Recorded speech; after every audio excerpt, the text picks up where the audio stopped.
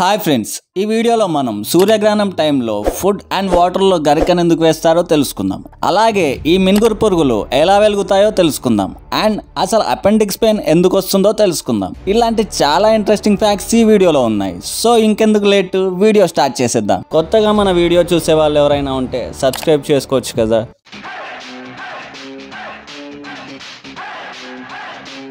Fact number 1, సూర్యగ్రహణం టైంలో మన ఇళ్లలో గరికని ఫుడ్లో వేస్తారు. అండ్ గ్రహణం టైంలో బయటికి వెళ్ళొద్దు అని చెప్పే ఉంటారు. ఇలా ఎందుకు చేస్తారో మీకు తెలుసా? యాక్చువల్లీ గ్రహణం టైంలో ఎక్కువగా రిలీజ్ అయ్యే ఇన్విజిబుల్ అల్ట్రావైలెట్ లైట్ హ్యూమన్ బాడీకి మంచిది కాదు. ఈ రేడియేషన్ వల్ల ఫుడ్ మీద ఎఫెక్ట్ పడుతుంది. ఫుడ్ లో హార్మ్ఫుల్ బ్యాక్టీరియా గ్రో అవుతుంది.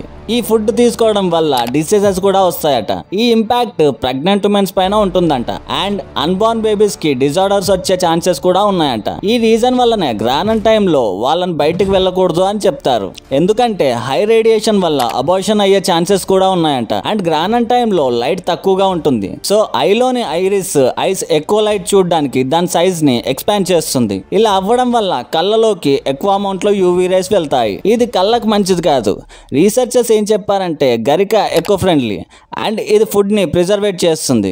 గరికని వేద గ్రంథాల్లో కూడా పవిత్రమైంది అని కన్సిడర్ చేశారు. ఈ గరికని ఎలక్ట్రిక్ మైక్రోస్కోప్ లో టెస్ట్ చేస్తే అందులో nano patterns and hierarchical nano structures కనిపించాయి. ఇవి ఇందులో తప్ప వేరే ఏ గ్రాస్ లో కనిపించలేదు. ఈ anti bacterial properties and natural disinfectant వల్ల గ్రహణం టైంలో గరిక ఫుడ్ లో వేసి అయిపోయిన తర్వాత తీసేస్తారు. మన పెద్దవాళ్ళు దేన్ని బ్లైండ్ గా ఫాలో అవ్వరు. వాటి వెనకాల చాలా సైంటిఫిక్ రీజన్స్ కూడా ఉంటాయి. మనం మన శాస్త్ర పరిజ్ఞానాన్ని భావితరానికి తెలియజేస్తే ఈ ప్రపంచానికి మనమే మార్గదర్శకులమైన ఆత్మస్థైర్యం వాళ్ళకి పెరుగుతుంది. అలా చేయడం వల్లే ఈనాడు అన్నింటినీ దూరం చేసుకుంటూ మనం చిన్న చిన్న దేశాలను ఎంతో గొప్పగా చూస్తున్నాం. వాటి వెనకబడి తిరుగుతున్నాం. ఫ్యాక్ట్ నెంబర్ 2, మీరు ఎప్పుడైనా ఈ మినుగురు పురుగులు, అదేనండి మన లైట్ పురుగులు, వీటిలో ఈ లైట్ ఎలా వస్తుంది అని ఆలోచించారా? యాక్చువల్లీ లైట్ పురుగుల లోయర్ అబ్డామిన్ లో లైట్ ప్రొడ్యూసింగ్ కెమికల్స్ ఉంటాయి. ఈ కెమికల్స్ దానికి తగినంత ఆక్సిజన్ కి ఎక్స్పోజ్ అయినప్పుడు మాత్రమే వెలుగుతుంది. లైట్ పురుగులు యాక్చువల్ గా వీటి అబ్డామిన్ లో ఉన్న ఆక్సిజన్ లెవెల్స్ ని కంట్రోల్ చేస్తాయి. సో ఇది వాటి అబ్డామిన్ లోని ఆక్సిజన్ లెవెల్స్ ని ఇంక్రీజ్ చేసినప్పుడు ఆక్సిజన్ కెమికల్స్ తో రియాక్ట్ అయ్యి లైట్ ని ప్రొడ్యూస్ చేస్తుంది. ఈ లైట్ పురుగులు యాక్చువల్ గా సాఫ్ట్ బాడీ బీటిల్స్ అండ్ ఎటువంటి డిసీజెస్ ని క్యారీ చేయవు. వీటి లైఫ్ స్పాన్ వచ్చేసి జస్ట్ 2 months మాత్రమే. అండ్ ఇవి హార్మ్లెస్, బైట్ చేయవు కూడా. ఎందుకంటే వీటికి ఎటువంటి పిన్సర్స్ ఉండవు. మీలో ఎంతమంది ఈ పురుగుల్ని చూశారు? కింద కామెంట్ చేయండి.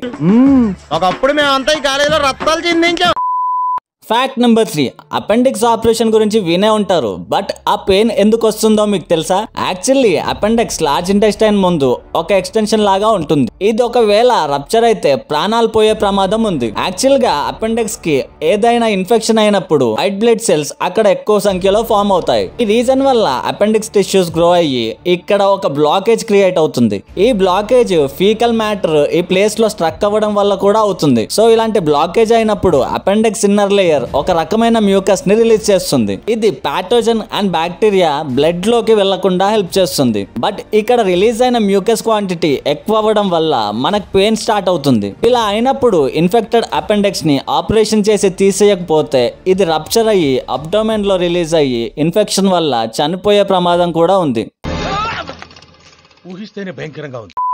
ఫ్యాక్ట్ నెంబర్ 4, ఏరోప్లేన్ ని ఎవరు కనిపెట్టారు అంటే టాప్ మనీ రైట్ బ్రదర్స్ అనేస్తారు.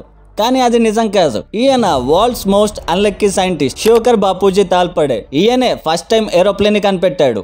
కానీ దాని క్రెడిట్స్ మాత్రం రైట్ బ్రదర్స్ కి దక్కింది. ఈయన రైట్ బ్రదర్స్ కన్నా 8 years ముందు 1895 లో ముంబై చౌపాటి బీచ్ లో వందల మంది చూస్తుండగా 1500 feet హైట్ లో ఫ్లైట్ ని నడిపాడు. బట్ స్లేవ్ నేషన్ అనే రీజన్ తో తగినంత మీడియా కవరేజ్ చేయలేదు. తర్వాత ఈ ప్లాన్ ని ర్యాలే బ్రదర్స్ అనే బ్రిటిష్ కంపెనీ తీసుకుంది. తర్వాత వాళ్ళ దగ్గర నుండి ఈ ప్లాన్ రైట్ బ్రదర్స్ చేతుల్లోకి వచ్చింది. అండ్ శివకర్ బాపూజీ గారు ఫస్ట్ టైం ఫ్లైట్ ని కనిపెట్టిన వ్యక్తి అని 1974 లో ఒక లండన్ న్యూస్ పేపర్ న్యూస్ ని పబ్లిష్ చేసింది. బాధాకరమైన విషయం ఏంటంటే మన ఇండియన్సే దాన్ని ఫేక్ న్యూస్ అని కొట్టిపారేశారు.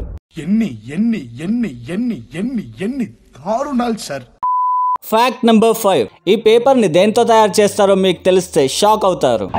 అవును, ఈ పేపర్ ఎలిఫెంట్ పూప్ తో తయారు చేస్తారు. విజయేంద్ర షెకావత్ ఈయన ఒక పేపర్ మేకర్. ఈయన చెట్లన్నరికి పేపర్ చేయకుండా ఇంకా ఏదైనా చేయాలి అనుకున్నాడు. అప్పుడే ఈయన ఎలిఫెంట్ పూప్ లో ఫైబర్ క్వాంటిటీ ఎక్కువగా ఉంటుంది అని నోటీస్ చేశాడు. ఎందుకంటే ఇది చాలా చెరుకు అండ్ వెజిటేబుల్స్ ని తింటుంది. సో ఈయన ఎలిఫెంట్ పూప్ తో పేపర్ చేయాలి అనుకున్నాడు. దానికి ఈయన ఎలిఫెంట్ పూప్ ని కలెక్ట్ చేసి క్లీన్ చేసి ఎండకు ఆరబెట్టి 200 డిగ్రీ సెల్సియస్ లో బాయిల్ చేస్తారు. తర్వాత దీన్ని స్క్వీజ్ చేసి పేపర్ షీట్స్ చేసే పాట్ లో మిక్స్ చేసి ఆ మిక్చర్ ని మౌల్ లో స్ప్రెడ్ చేసి ఈ పేపర్ ని తయారు చేస్తారు. అండ్ ఈ పేపర్ ఎటువంటి స్మెల్ కూడా రాదు.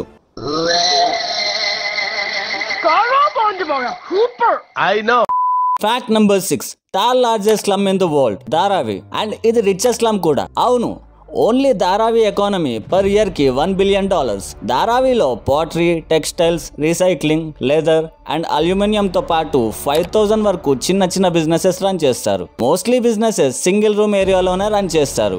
ధారావిలో తయారు చేసే products like shoes, wallet, clothes, jewellery and రీసైకబుల్ products ని US, Europe and middle east countries కి ఎక్స్పోర్ట్ చేస్తారు. అండ్ ఇక్కడ leather industry one of the biggest industry in the world. And H&M, Zara లాంటి బ్రాండ్స్ కూడా వీళ్ళ దగ్గరే ప్రొడక్ట్స్ కొనుక్కుంటాయి. అండ్ ధారావి ముంబై యొక్క 60% waste ని రీసైకిల్ చేస్తుంది. ధారావి రీసైకిల్ ఇండస్ట్రీ 2,50,000 మెంబర్స్ కి ఎంప్లాయ్మెంట్ కూడా ఇస్తుంది. ఎలా ఉందిరా? షేక్ షేక్ షేక్ ఆడిస్తాను రా. Fact number 7. ఇస్రో ఈ విషయంలో నాసా కన్నా చాలా ముందుంది. మ్యాటర్ ఏంటంటే నాసాకి వాళ్ళ మాస్ మిషన్ ని ఎగ్జిక్యూట్ చేయడానికి 4,200 crores ఖర్చు పెట్టింది. అదే ఇస్రోకి వస్తే జస్ట్ 450 crores లో మాస్ మిషన్ కంప్లీట్ చేసింది. ఇది ఆల్మోస్ట్ 10 రెట్లు తక్కువ ఖర్చు. అండ్ చంద్రయాన్ 3 మిషన్ కాస్ట్ వచ్చి కేవలం 615 కోట్లు. హాలీవుడ్ మూవీ గ్రావిటీ బడ్జెట్ కన్నా 200 కోట్లు తక్కువ. ఇస్రో కాస్ట్ ఎఫెక్టివ్నెస్ లో చాలా ముందుంటుంది. ఎందుకంటే ఇండియన్ సైంటిస్టులు ఇక్కడ పనిచేయడం జస్ట్ జాబ్ లో కాదు, నేషనల్ డ్యూటీలా నమ్ముతారు. అండ్ వీళ్ళు నాసాతో కంపేర్ చేస్తే చాలా తక్కువ శాలరీకి పనిచేస్తారు. అండ్ వీళ్ళు ప్రతి మిషన్ కోసం స్క్రాచ్ నుండి కొత్త టెక్నాలజీ తయారు చేసే బదులు పాసిబుల్ ఛాన్సెస్ ఉంటే వాళ్ళు పాత మిషన్ లో యూజ్ చేసిన టెక్నాలజీని రీయూజ్ చేస్తారు. For example Chandrayaan 2 and Chandrayaan 3లో use చేసిన టెక్నాలజీ చాలా మట్టుకు సిమిలరే. అండ్ ఇస్రో వాళ్ళు వాళ్ళ మిషన్ లో యూజ్ చేసే పార్ట్స్ ని ఇండియాలోనే డిజైన్ చేస్తారు అండ్ మ్యానుఫ్యాక్చర్ కూడా ఇక్కడ చేపిస్తారు. సో వీటి వల్ల కాస్ట్లీ పార్ట్స్ ని ఫారెన్ కంట్రీస్ నుండి ఇంపోర్ట్ చేసుకోవాల్సిన పని లేదు. ఇది నాకు చాలా మామూలు విషయం అండి.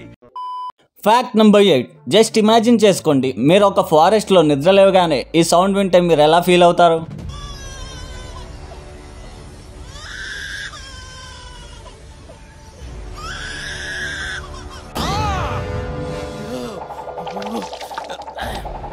ఈ బర్డ్ ఎలాంటి సౌండ్ అయినా మిమిక్రీ చేయగలదు.